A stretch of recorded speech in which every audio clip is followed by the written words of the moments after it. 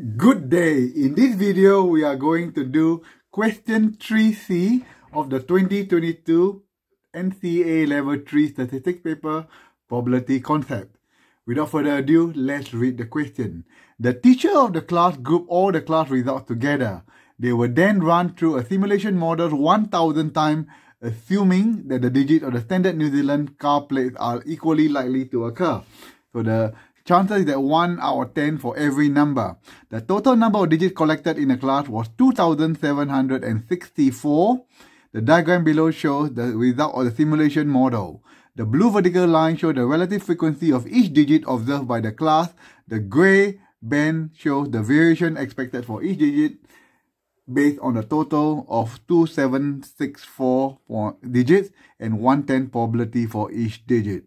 Okay, so using statistical reasoning and the idea about true probability, model probability, and experimental probability, what conclusion can be drawn about the assumption that the numerical digit of standard New Zealand car plate are equally likely to occur? Okay, so we are going to look at this graph, and you look carefully, most of them are at 110, except this part here, number 8 and number 0.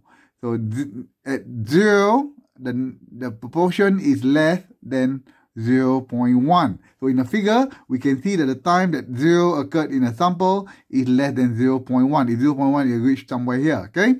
So we have evidence that the model probability of 1/10 for each digit is not true. Yeah, remember, not true for the number plates digits in New Zealand car number plate. So if you can answer that, they get an excellent and an E7 in this paper.